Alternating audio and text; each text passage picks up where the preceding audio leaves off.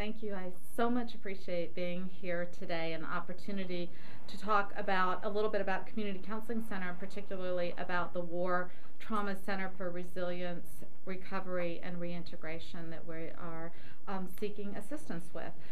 Community Counseling Center is a very comprehensive child and family service agency and mental health agency, nonprofit, that has been serving the greater Portland and to some extent all of Maine community since the late 1800s, 1874. And through the years, Community Counseling Center has really always been known for looking out at what the emerging needs of the community are. We're very much a social work agency, and part of social work is the whole social work justice of what are the conditions in society that are leading people to have difficulty living fully and living quality lives. So Community Counseling Center has always looked out, seen what the emerging needs are in the community, and then begun to develop programs and services to meet those needs and to anticipate and be there. We currently have 110 employees.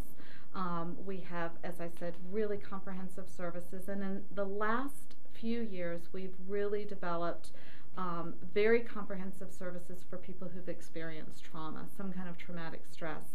And that grew out of our work in working with children and their families where there had been sexual abuse, which we have done for about the last 30 years. And the exciting part of being in our field right now is that there really are a lot of treatments and ways that we can help people that make a really big difference.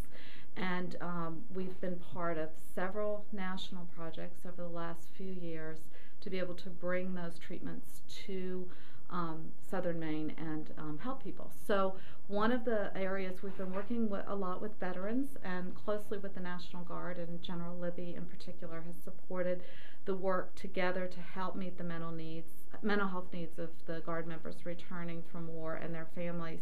We've also developed a lot of services to people who have been exposed to war, who are the new refugee and immigrants coming to our community. And what we've seen is while there's a lot of differences between those two groups, there are a lot of similarities for people who've experienced and been exposed to war and their families and what they need for help. So this project is to proposes to address those by having a comprehensive center to develop services to connect people to good mental health services and help them in decrease symptoms they're having so that they can fully participate in home and school and community, both for refugee immigrant populations and for veterans.